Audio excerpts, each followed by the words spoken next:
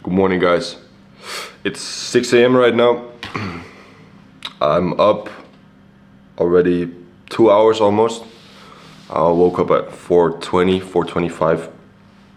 And I just want to tell you that the people that you see online, the people that are trying to optimize everything, right? The people on this so-called self-improvement, they have been wrong. And I've witnessed it firsthand.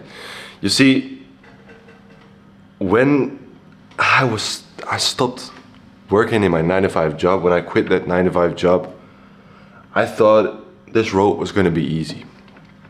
I thought that as soon as I quit my job, I was just made up for success, right? I would reach a state of financial freedom in what, 2-3 months? And now it's 4 months later and I didn't make a single fucking dollar yet. So, and I've done all the good habits, right? I've worked on my 7 or 8 hours of sleep, or even 9 hours sometimes. I've woken up with the rising of the sun. I've woken up and I did some meditation, some visualization, some breathing exercises when I went to sleep and when I woke up, cold shower, all of these things, right? You name it. Even the things like a 4-hour work day, just working minimally, working in these deep work blocks. And don't get me wrong, they're still good, right? These methods of the deep work blocks, these methods of meditation, visualization, all these things, they matter, of course. But you know, one thing that matters most is your dedication.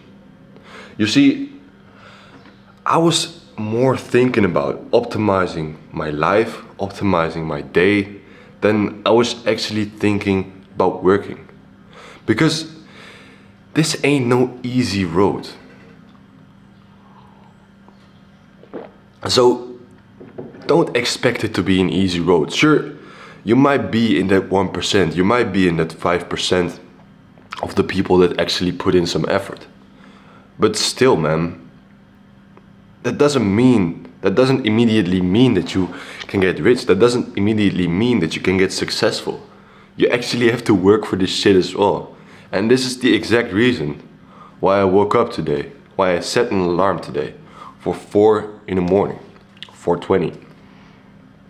Because even though I only slept at around 12 because I had a dinner with my family, I still chose to set that alarm.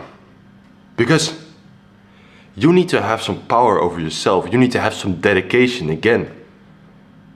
If you want to reach something, it's not enough to be that 1%. It's not enough to be that 5%. You actually have to do a lot more. And I've experienced this again. I've quit my job. I've done all the good habits. I've been in that 1% for over so long. Even before I've quit my job, I was working part-time, I was working full-time, and I was waking up every day at 5 a.m., 6 a.m. I was doing the meditation, the cold shower, going to the gym every day. But still, I didn't have success, man, because it's not all about the good habits. Actually putting in the work. It's not about optimizing. And I just been understanding this until a couple of weeks, that it doesn't really matter what you do. You see all these people online, they preach you that you will get successful if you do a cold shower, if you do a meditation, and sure, again, it helps. But you know what actually gets you success? It's dedication to do the hard work. And this is why all the successful people, they didn't come up doing meditation and breath work and fucking cold showers, no.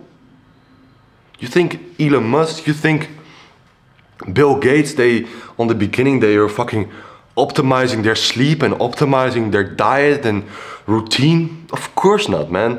They were doing that later on in life. But at first it's just willpower, it's just dedication. And sure, you may find that you have some time to optimize, but please, hard work, dedication over optimization. That's all.